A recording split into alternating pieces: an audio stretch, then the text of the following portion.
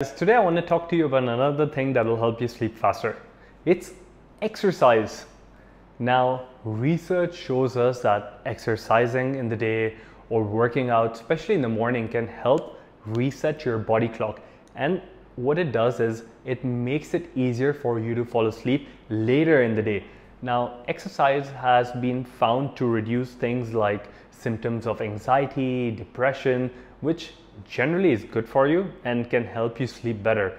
Now, I know you might be thinking, but CJ, sometimes in the morning I can hardly drag myself out of bed, and you ask me to go see sunlight in the morning.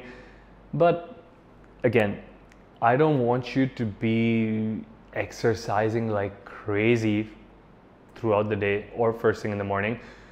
In fact, the recommended amount of exercise for better sleep is 150 minutes of moderate exercise per week, which means it's only 30 minutes per day, guys, 5 times a week. And if you cannot fit a formal training session, check the workout videos that we have for you or the program. It's so easy, and you can modify it into micro workouts. Things like standing on a standing desk, swinging a few kettlebells during the day, walking a little bit extra to get those steps in. Now, all of these things can be good. One other thing that I would like to point out with workout is that you shouldn't be working out at least 3 hours before bed, because when you work out closer to bedtime, you actually increase your core body temperature, which is going to elevate your hormones and is going to make it difficult for your body to fall asleep. Why? Because exercise increases your body temperature. It even increases endorphins, which are these feel-good chemicals which can make you wide awake.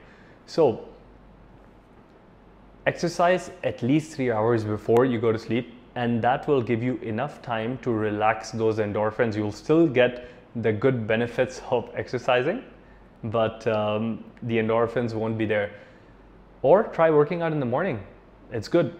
Another time that I like to work out in is between 4 p.m. to 6 p.m.